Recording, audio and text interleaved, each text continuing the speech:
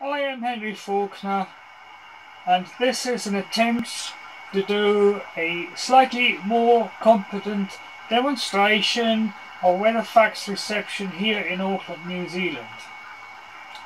I am using the SONY ICF-SW7600GR, which is the last model in the range that SONY did about 20 years ago. So here is the SONY ICF-SW7600GR receiver. It's from 20 years ago, but it is still listed as one of the 10 best shortwave receivers. Now, I have replaced the LED. The old one was a very dim green one, which was the only one they could get at the time, but there is a drop-in replacement available now, which I put in. We are now waiting for the next weather fax broadcast.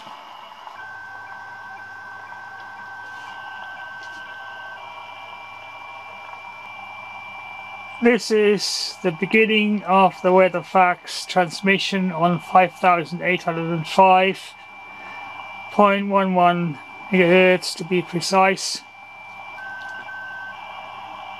Met Service had increased their power for a day or two, but for some reason they have not retained a power increase. Here is the beginning of the transmission.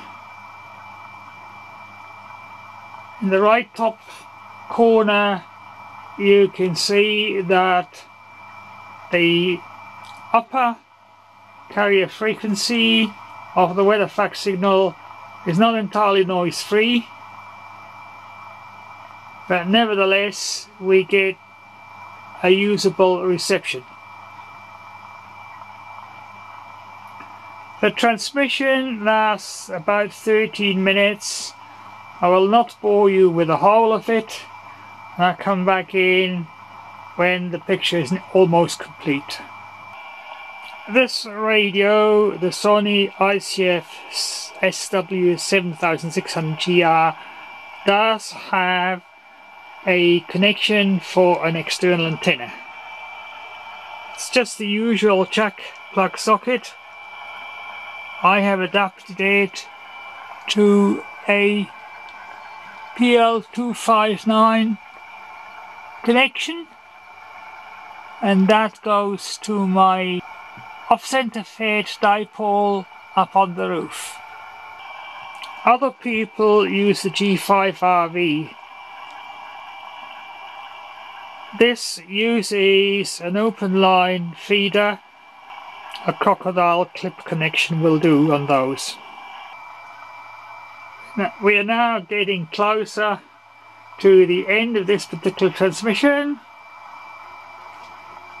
The advantage of using an antenna with a coaxial connection is that it can be set up in such a way, with a little bit of care, that the coaxial cable does not receive domestic and computer noise on the way down. When the G5RV is used with a crocodile clip, you only use one side of it, and the feeder receives external signals all the way down. Gains on the swings and losses on the roundabouts.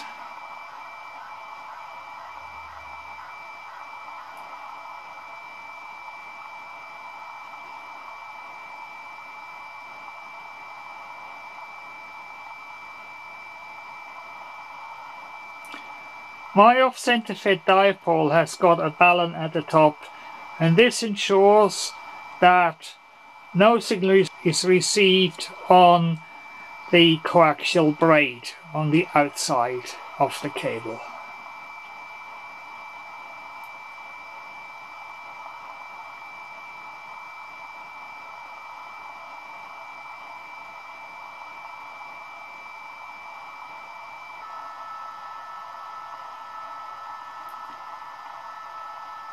and the rasping sound that you just heard indicates that the transmission is finished and my program JVCOM32 has indeed shut down the scrolling of the incoming picture. So now I have set up for the next frequency. This is the start tone, which lets me adjust the tone if I need to. This tone lets me adjust the tone where my finger is on the right hand side.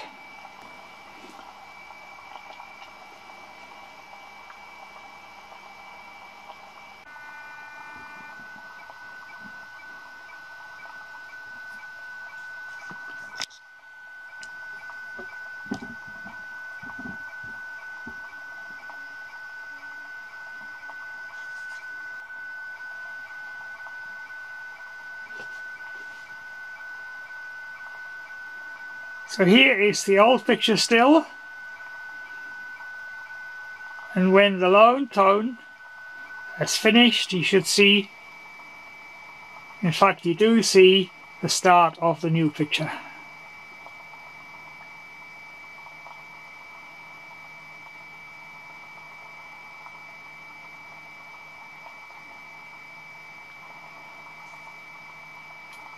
Currently in my location, New Zealand Weatherfax reception is a bit of a compromise.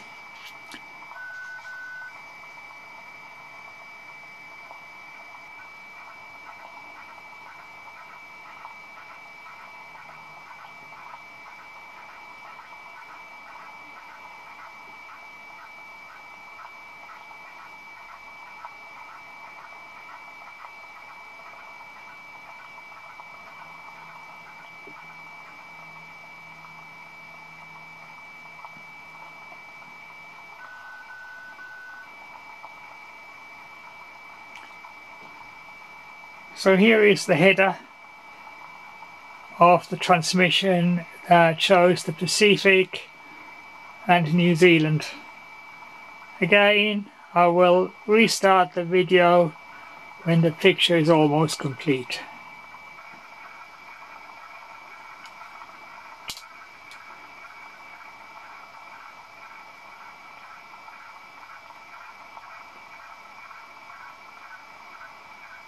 This reception is not entirely noise-free either.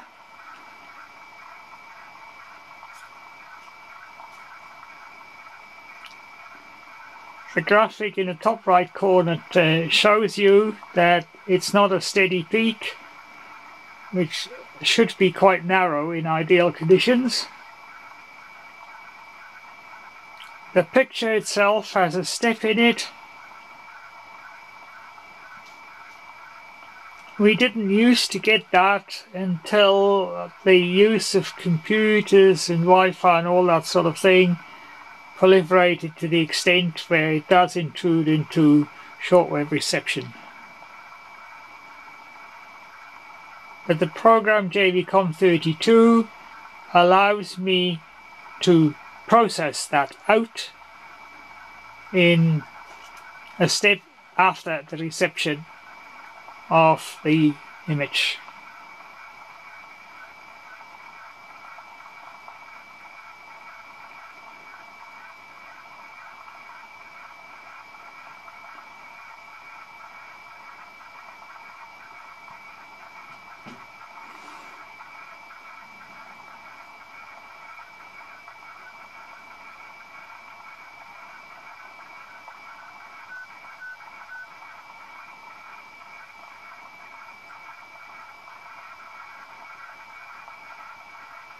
You can see New Zealand in the left half towards the bottom.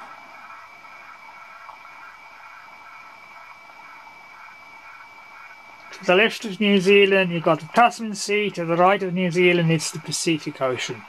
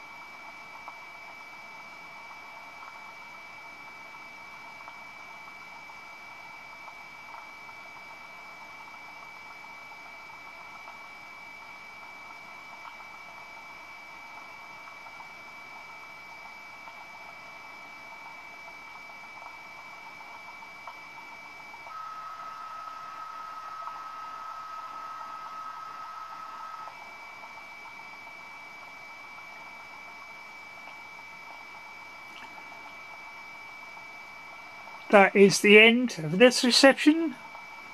I will attempt to get the next frequency as well. On this frequency I may have to adjust the tone. I'll try and do that without knocking the camera.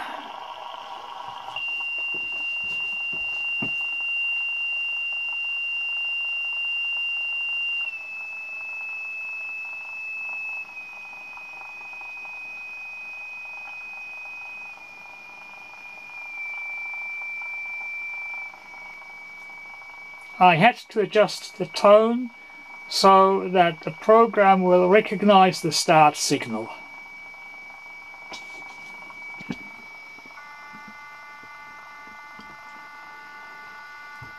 Here is the start signal, and that tone will partially align the picture in the middle of the screen.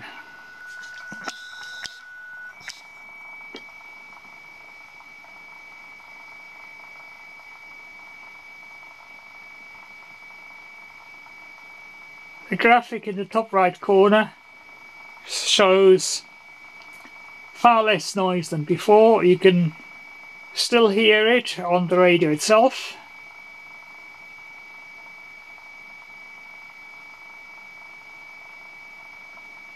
But as the picture starts, there is less noise in it.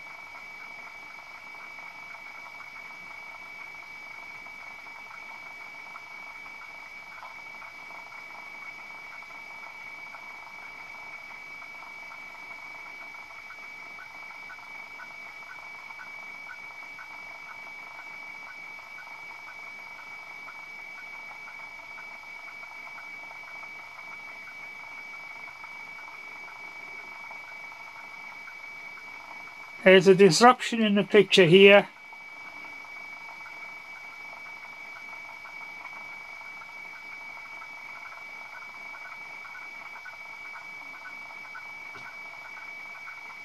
It could be local noise that causes this to happen.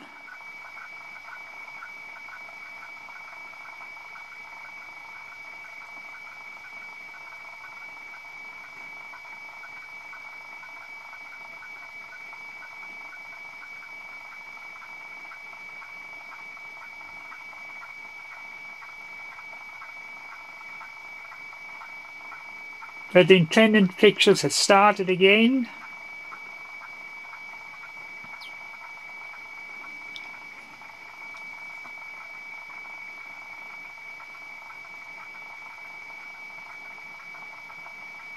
Also, the picture has shifted to the left slightly. This can be corrected in post-processing, as I said before.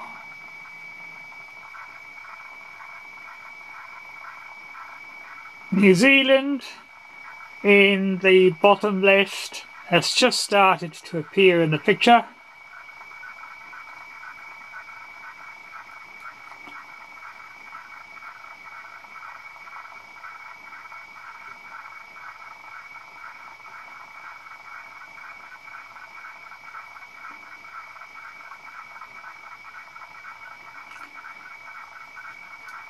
If it wasn't for the loss of synchronization in the top of the picture, this would be the best one so far.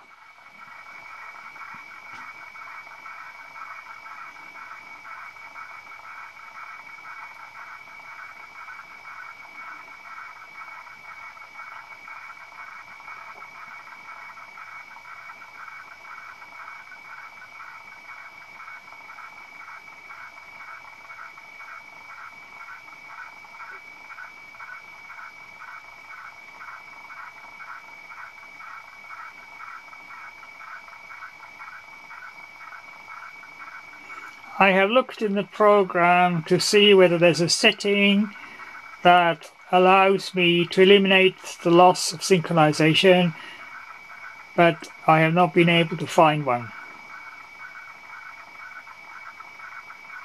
I have a suspicion that the author of this program is no longer amongst us, so I can't ask him what to do about it.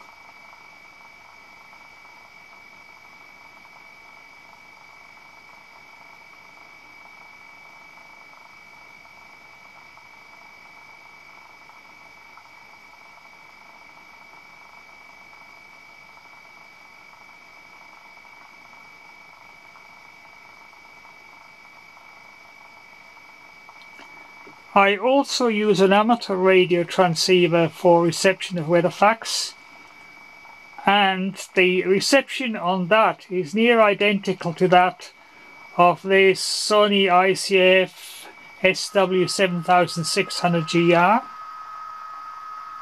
Rasping noise indicates the end of the transmission of the picture again. Both the transceiver and this portable radio are now about 20 years old, so that actually speaks well for both of them, that you can, after 20 years, still do useful weather facts receptions with them. I have received this weather chart 3 times. This is the last one, the middle one, and the first one was decidedly a bit noisy. I can load them all in turn. I could improve this one a little bit, but since I got a better one, I'll look at the other 2. That one has less noise, that one less noise still, but it does have a bit of the chart missing, so I will try that one as a compromise. I will load it.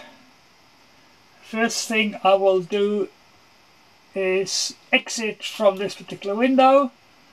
Then I will choose this hand, which allows me to get rid of the step.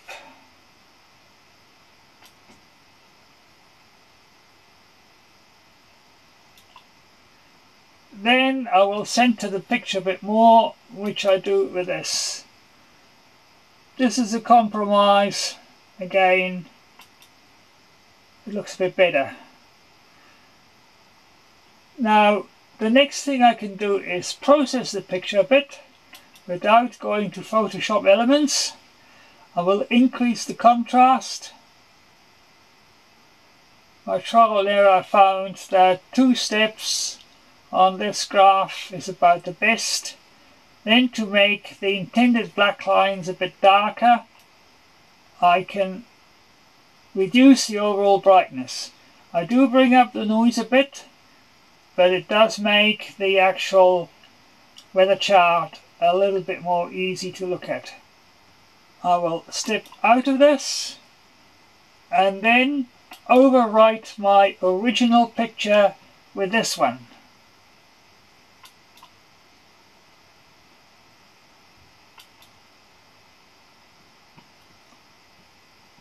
So now I'll look what I've done. This is my improved picture. Here is the first reception, not processed. Here is the second reception, not processed. But this one after processing is now quite acceptable.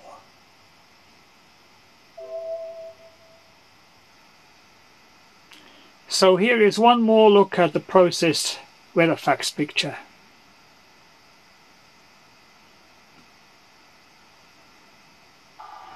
The range of 7600 receivers lasted for a number of years, and the GR was the last one produced.